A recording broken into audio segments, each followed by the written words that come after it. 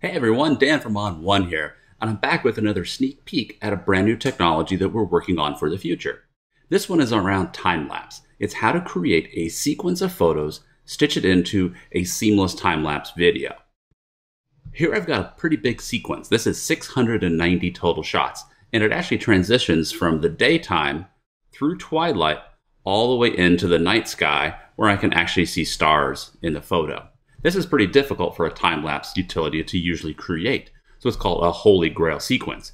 What happens when you do this is the exposure has to change throughout the scene, creating obvious shift points. Time-lapse can detect those and filter them out. I'm just going to select this entire group of photos. I'll click on the time-lapse button. This brings up the time-lapse dialog. On the left is a preview, and on the right are the options. If I grab the slider at the bottom, I can preview what my time-lapse is going to look like. I can slide it back and forth and I can watch my time-lapse. Now, if you notice, the first beginning of it, about the first third, is pretty boring. There's not a whole lot going on in the scene. And as I get towards the end, as it moves from twilight into night, you can actually see a little flicker right there. That's where the camera had to adjust its exposure to compensate. And if we created the video, normally we'd have that little flicker in there. So we want to make sure to get rid of that. So rather than using all of these frames, I'm going to go back and I'm going to deselect about the first 100 or so of these frames that I don't really want. There we go. So we're going to start down a little ways, and then I'll grab the rest of these frames. And now we'll go back into time-lapse. And we can look at it and we can see, it now progresses a little bit better. Now let's adjust our options. I want to make a regular HD or a full HD video.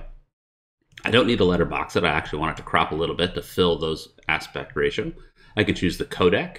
I'll use H.264, high quality, and 30 frames per second. This is going to create a video that is 20 seconds long. Now that's a little too long for me. I only want this to be about a 10-second clip. So using the speed slider, I can make it slower or faster. So if I just bring it down to half, you notice it's going to use every other frame, and now it's only going to be a 10-second video instead of a 20-second video. And then I'm just going to make sure that reduce flicker is on. That's the function that's going to detect that little shift spot and smooth it out. When everything's set, I just hit create video.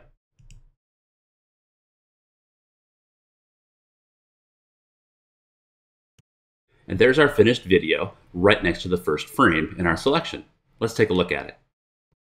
You can see our playtime is 10 seconds. We got rid of that boring few frames at the beginning. And you notice how it transitions seamlessly from day through twilight all the way into night. There you go. That's a sneak peek at the new time-lapse feature coming soon. Thanks for watching.